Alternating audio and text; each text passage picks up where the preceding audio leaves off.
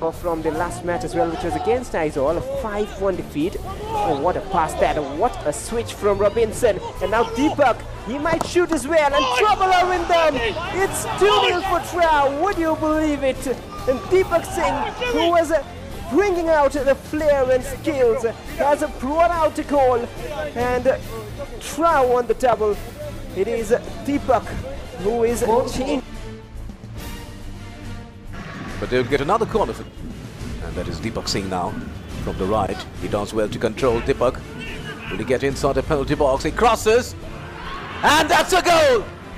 The first goal for Trow, and Robinson Singh scores the first goal for his team, and the second goal of the season for Tiddim Road Athletic Union.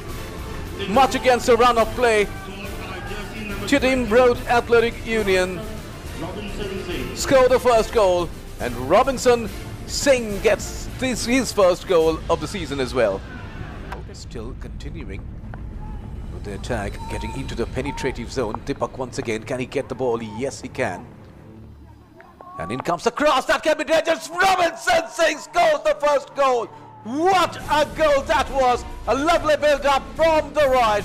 Deepak Singh floating it in, and Robinson Singh scores another goal. And he did score in the last match, and he has scored yet again. The 90 minutes, Gerard combining with Bidyananda always looks for that extraordinary pass forward, and Deepak has the pace to latch onto it. Does he have the cross in himself? Does well, and now an open header cleared off the line by Saurabh Panwala. Is the goal awarded? Well, I'm not sure what the decision is. It is a goal. It had crossed the goal line. Impressive defensive efforts, but Trow are back, and all because of that pass initially from Bidyananda and then from Deepak.